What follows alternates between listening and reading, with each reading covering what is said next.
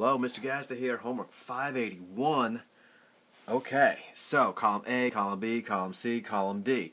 Look at the sizes, look at the stuff you want to see here. So here you have water set up and a screen. Hopefully you can see they're setting this up to be a capillarity experiment or demonstration. But large silt, medium sand, large sand, small pebbles. So hopefully you can see this case, you should be able to figure this out. Smallest to largest. So largest is here, and then it gets smaller in sediment. That's going to help it goes in a nice order. Look at 1 right here. Which column will have the lowest capillary action? And look what I did.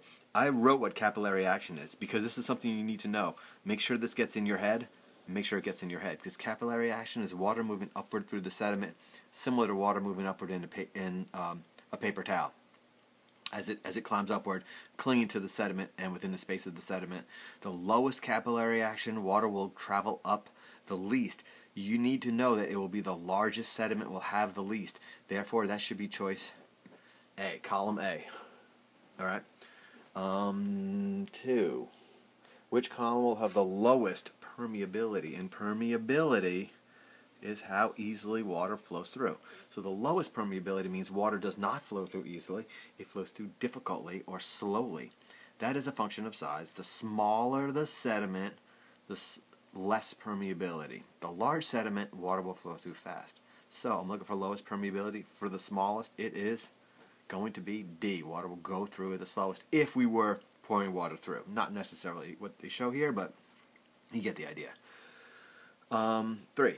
Which will have the highest water retention, and that is water that stays on the sediment after it has drained. So this is after a permeability experiment, water flowing through, how much still stays in the sediment, does not come out.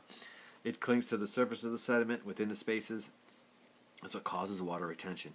And you need to know the smaller sediment will have the most water retention, and the larger sediments will have the least, because there's less surface area here, and the spaces are larger between them, will hold less sediment.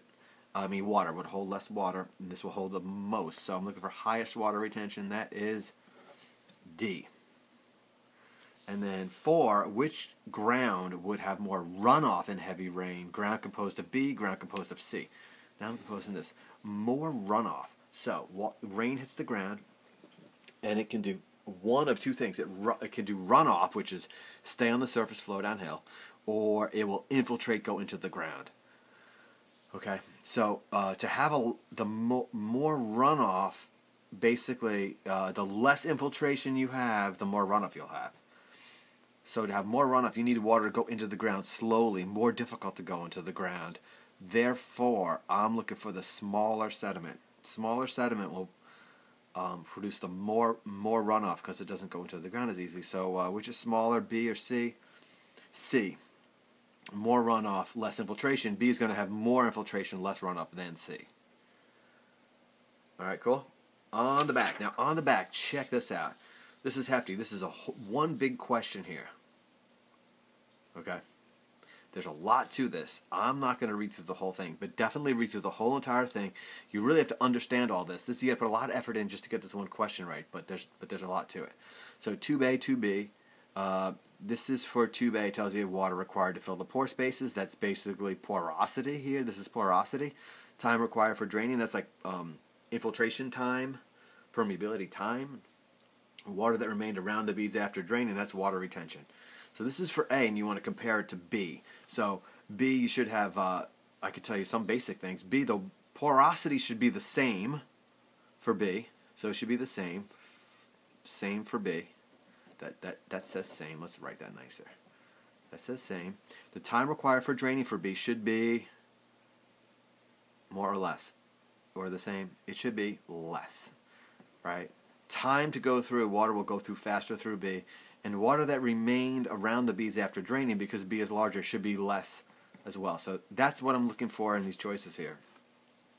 So depends how you do this. But I could definitely rule out a few of these. So I'm looking for less time to go through. Less time. So with that case, I could cross this out and this out. So it's not 2 or 3. Also, I know that if you know the porosity needs to be the same. Okay, if you know the porosity needs to be the same, you also can cross this one out and this one out. So what you should have. It's going to lead you. You can figure it by whatever you know the best or latch onto the most. Is going to be a good place to start. I'm not sure where you are with that, but the answer is going to be. It looks like it's going to be this one. So is that the same?